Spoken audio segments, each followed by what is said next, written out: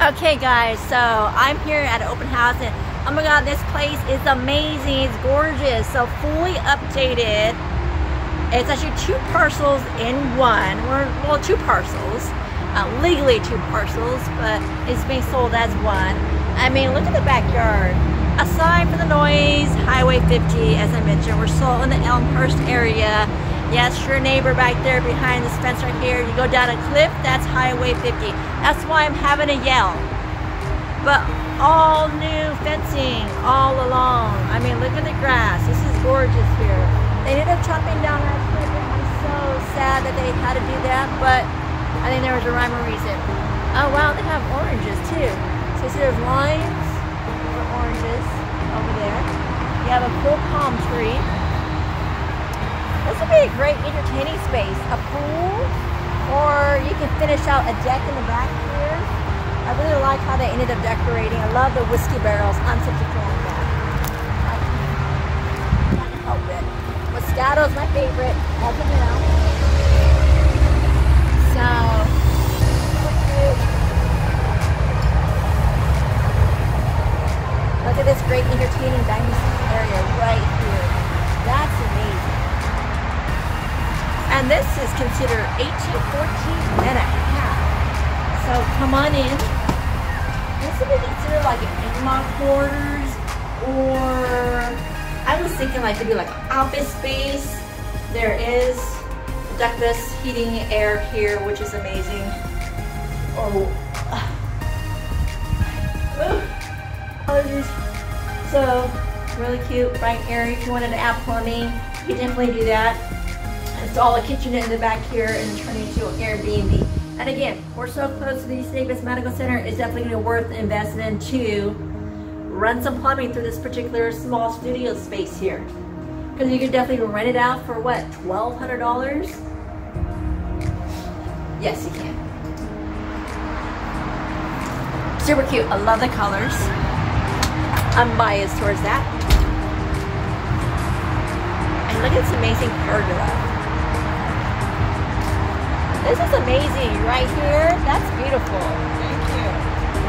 So amazing pergola. Got some guests here.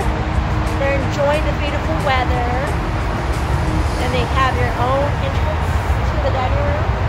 You could potentially have RV access. So there's this gate right here. Behind me there's a driveway access. So much you can do. So much.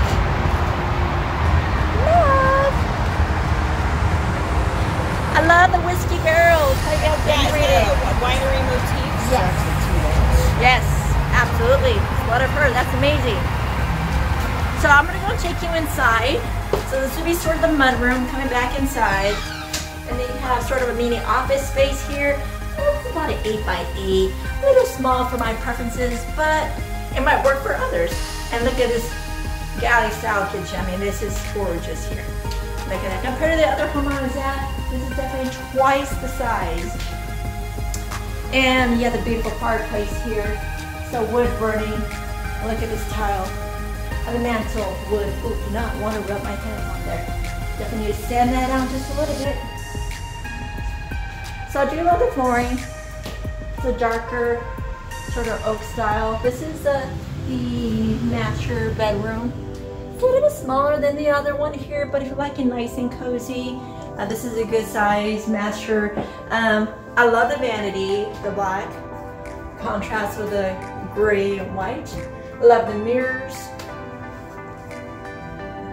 The walk-in shower. I'm not a fan of the grout. The grout is like this beige color. They should have ended up using like a dark gray or charcoal color to give it a pop.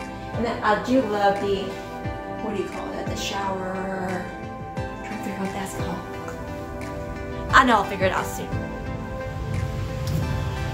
Then you have, I love the tiles, how it repeats on the floor. And then along the shower tiles here. And again, the same tile is actually found along the fireplace. And then here is the other bedroom. Voila. So again, it's about maybe a 10 by 10. Feels a little bit smaller than the other bedroom in the other property that I was just in. So, but I love the doorway, the door paneling. That's beautiful. I love the chandelier here. Love that. It's a lot of great features. If you're probably a young couple or individual male or female, bachelor, bachelorette, this definitely is the home for you. Low maintenance. You don't have to worry about doing any renovations. It's a good size. There's some entertaining in the back there. If you love to camp, there's RV camping there as well too.